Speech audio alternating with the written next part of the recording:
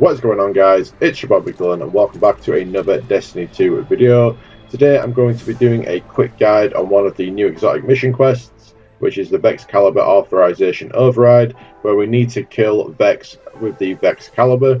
The really easy way to do this is to go to Nessus. We've landed in Artifact's Edge, and all you do want to do, make sure you have your VEXCALIBUR glaive active and just follow me.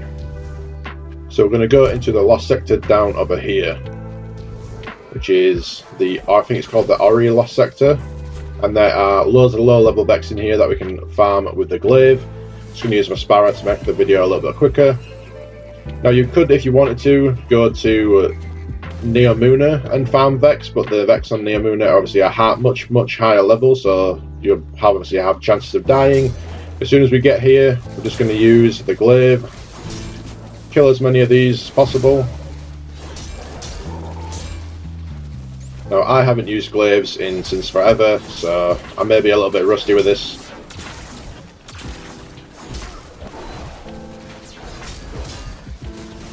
It's so strange using one of these. So we're going to see roughly how much we get percentage-wise per lost sector run. We're going to make sure we're going to kill everything in here. I missed.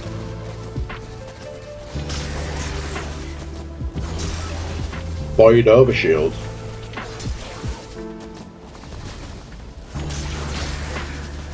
Just gonna go get rid of this guy.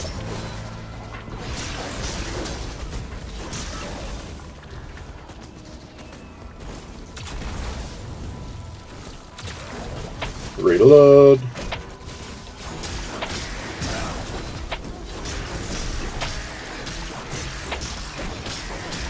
Gonna get rid of this boss. Once the boss is dead, this makes it a little bit easier. Now there should be tons of enemies up here.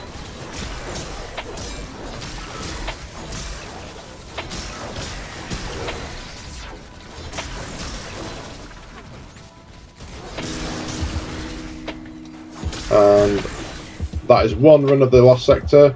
Let's see how much percentage we have. So we only have 20%, so technically in 5 runs of this lost sector total, you should have this quest step done. Hopefully this helps some people out. Thank you so much for watching.